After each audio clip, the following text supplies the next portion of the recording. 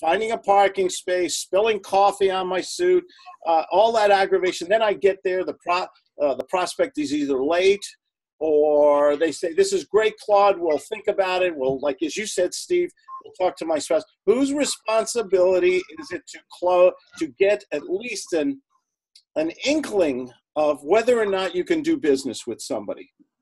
I totally, it's my responsibility. The thing is that it was like we were always told to work on our warm market. And I've known her for years, and actually I trained her as a bartender way back when.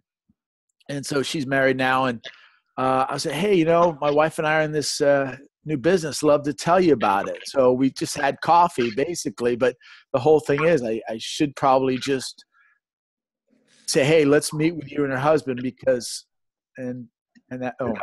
Hi, Michelle. Okay. Nice haircut. Nice Thank haircut. you. Too short. Yeah. This is what a $9 haircut looks like. Yeah.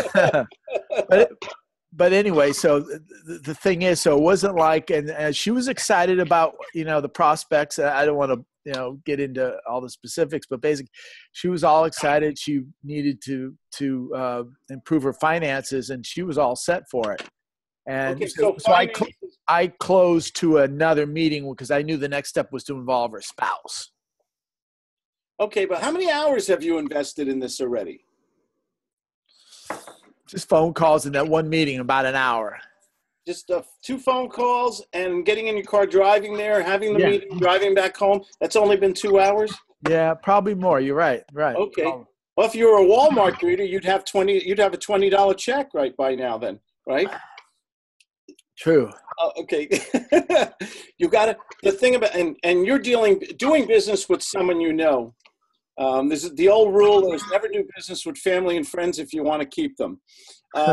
It's very hard to maintain your standards, your professionality with someone you know very well. Basically, it was good to see her. I hadn't seen her for a while, and so it was like, in that essence, that was all right. But okay, so you were lonely and money's not important. I understand that. No, it's okay. Hang me. No. We only critique out of love. I know. Well, you're right. I feel and I need to hear this because it's like I don't know how many times I'm on, because it is. I try to work on a warm market. Hey, my friends, blah blah. I'm going to show you this, and next thing you know, it's. It's bad.